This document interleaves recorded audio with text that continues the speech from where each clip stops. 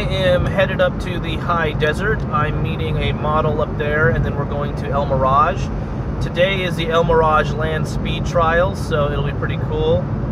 Should have some good stuff to shoot with up there. It's overcast and kind of rainy down here in the valleys. I'm hoping up in the desert it's clear.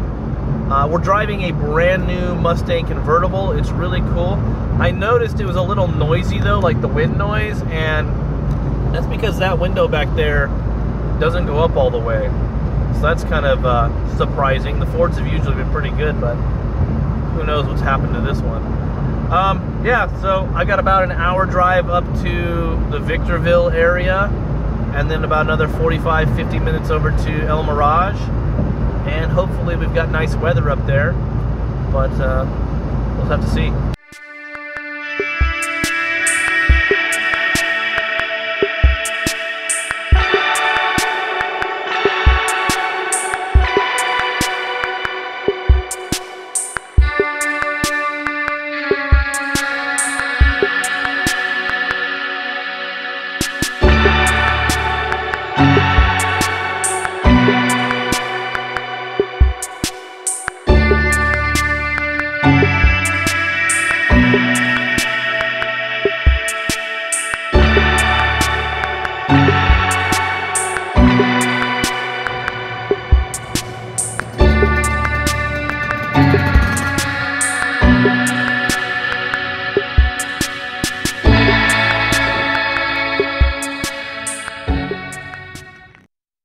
Anemone is doing her makeup.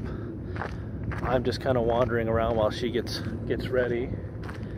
El Mirage is a little bit of rain on one end, but back here it's pretty clear. But the sky is just insanely amazing. Quite a few cars, not as big as some of the past ones, but could just be the weather. But yeah, I mean it's a big, empty, dry lake with a lot of hot rods. Should be a fun day.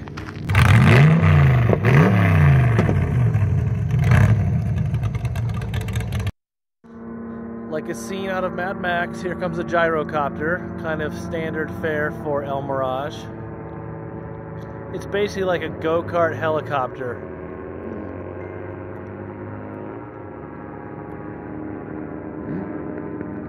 You gotta be a little crazy to fly one of those.